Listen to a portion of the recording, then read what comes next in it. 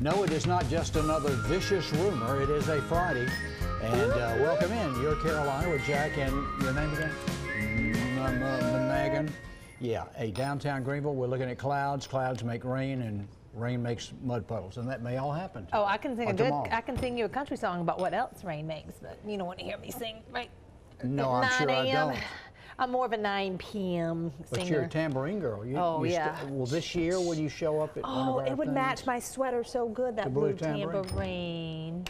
No, Christina, we don't need to post any video of past musical performances. If it happened in the past, it should stay in the past. Well, I bought you a tambourine about a year ago.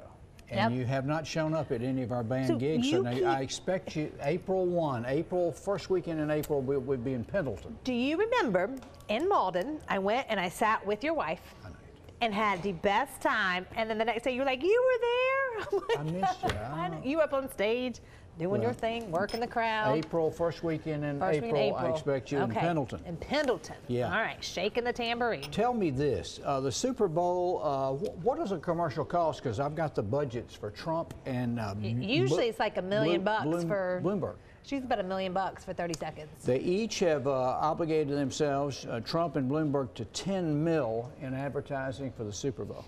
Wow. Golly, what? Just think. Can you imagine how much money, how many poor people I know, can that's you what feed I'm saying. with this? And we're in the business where, like, we sell ads, obviously, not at that level. Can you imagine? It just seems like the campaigns that they spend, the amount of money, like, just think about where that money could go and help so many people. All the good you could do, my gosh. And yeah, and there's so many needy people in this world. I know. Is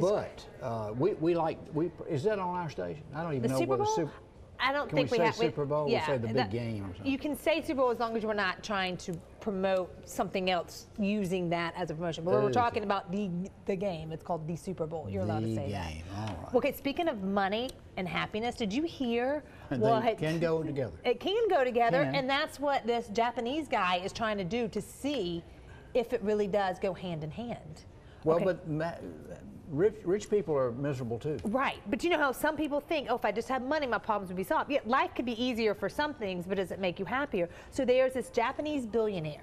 Yeah. He is giving away, it's like yen, but it turns out to be like, $9 million American dollars. Right. Okay, so $9 million he's giving away to 1,000 people.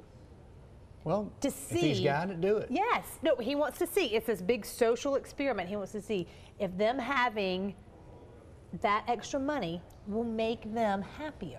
But and they're doing that. Where are they doing that? It would have to be in California. No, they're giving away $500 a month to people in California. Oh yeah, that's another thing. Now I'm talking about this guy, and it, like, don't worry guys, we can't win it now. He, like, you had to retweet something he did, and then it happened.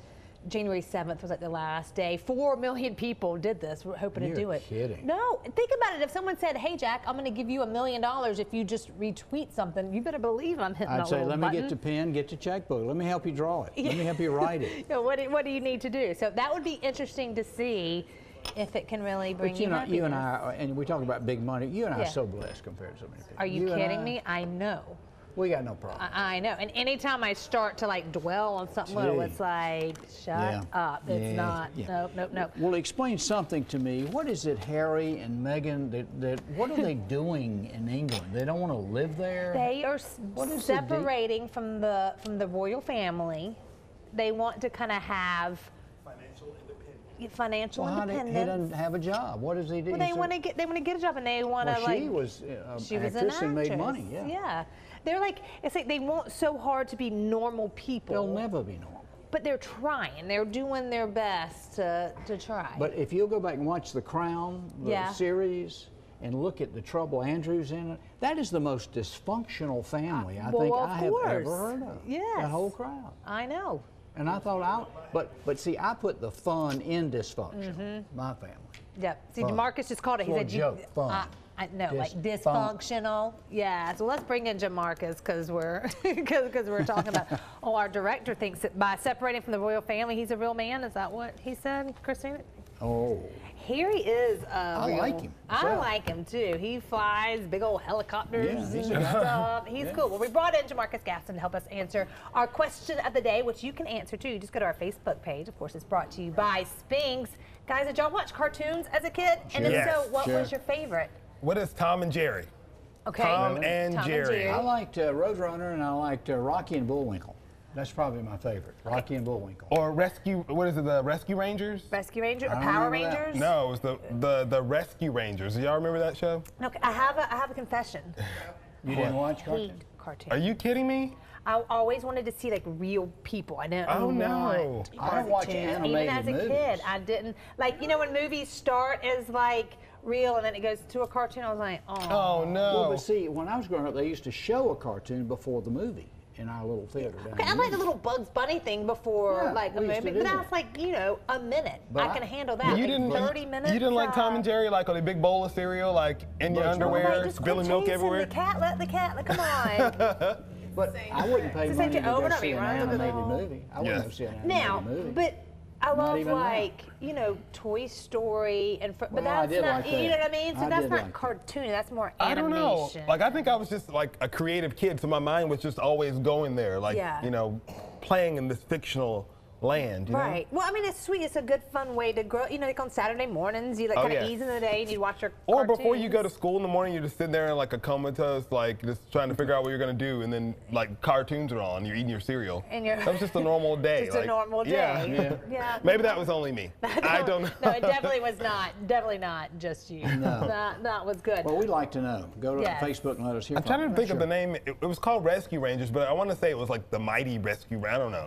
No, I but gotta look it up. I did like He-Man.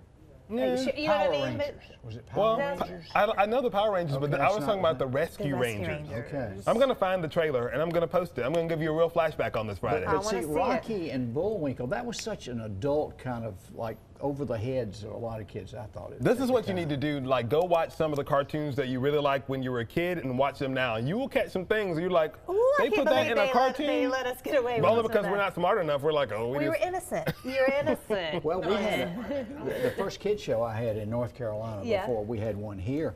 Is I'll never forget they'd send the cartoons to us. We'd have to run a cartoon, and they came in French. And I'm going, we Yeah, I can't don't air know this what you're Bugs saying. Bunny cartoon in French for God's sake. But it came in the mail from France. I tried to watch a movie the other day that had like subtitles because it was in like Spanish or something and it had English subtitles.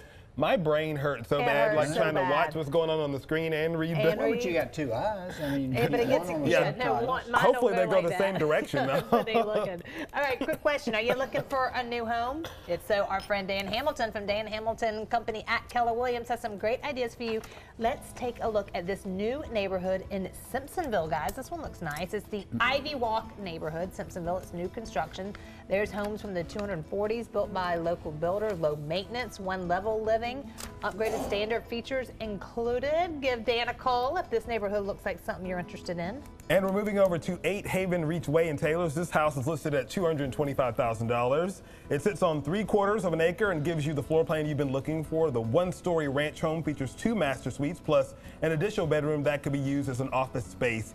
When you come to the front door, you have a great room with the vaulted ceilings that opens into the spacious kitchen and breakfast area. The kitchen features a large closet, pantry, tile floors, stainless steel appliances.